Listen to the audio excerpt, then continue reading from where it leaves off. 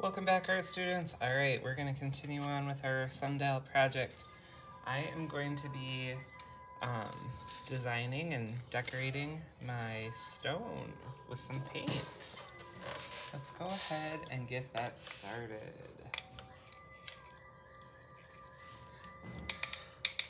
I looked at some ideas from my reference papers to see what some of the patterns were. So I'm just gonna go ahead and get inspired by that and then try to do something cool over here. All right, I think I'm gonna start with the middle. I'm gonna start with the top here. Now, you don't have to do the exact same design as me. This is really the fun part of the project. How you decide to decorate your sundial is up to you. I want this to be colorful. Notice I'm only using neutral colors. I'm only using white, brown, and black. I want to try to keep it natural looking to some of the colors that were available way back in time. I'm gonna go around the base. I like to start with a circle maybe.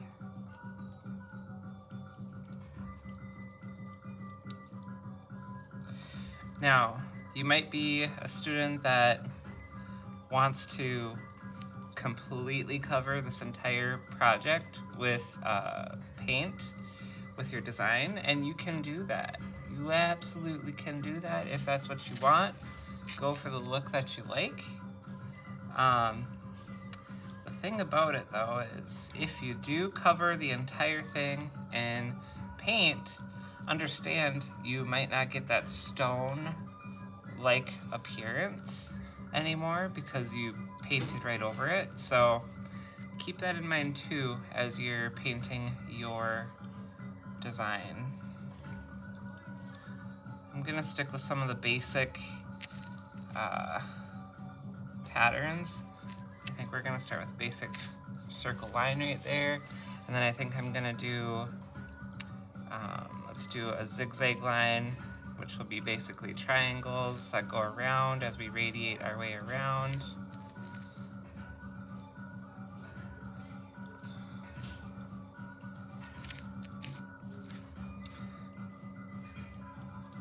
Try to leave the edge on the outside kind of available, because that's where you're gonna have to mark on there the time of the day. Oh, this is actually reminding me of the sun. How ironic is that? I just naturally felt like I had to do that. Interesting. Cool idea. I like it.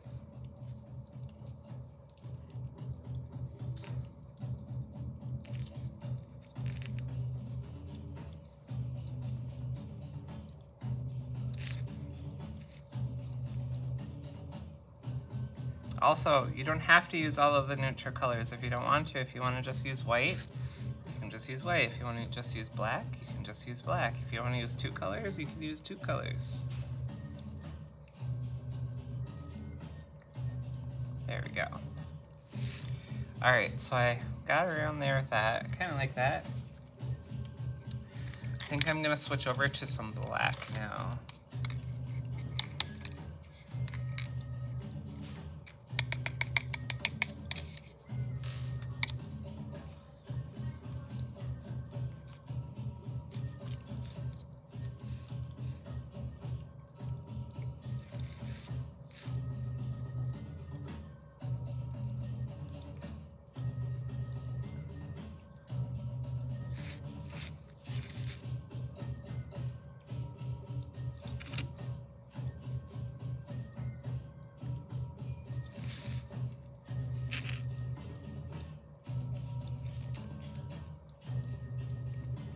This is really relaxing, and this really is the fun part of the project. I like these black triangles as I'm going around here.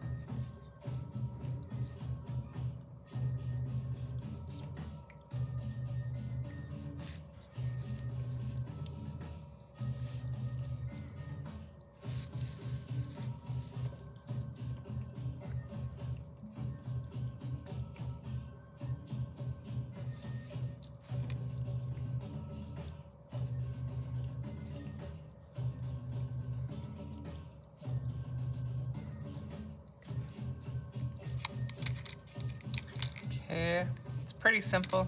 It's not too intense. I think I want to try to use some brown now. I just want to outline that pattern with some brown.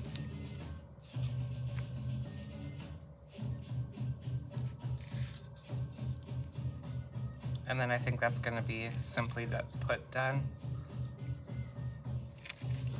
Remember, your design can be totally different.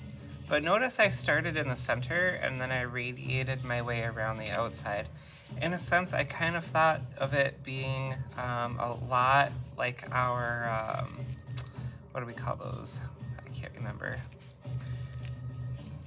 Our mandalas. It's kind of like the mandala project, except on a stone now. But again, you can do yours differently.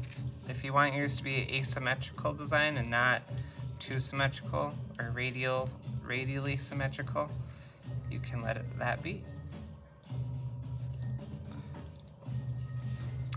All right, the only thing I have left to do is after this dries, I have to take my sundial outside, see where the shadow is casting, and then mark a little mark at the specific hour of the day as I continue to go around.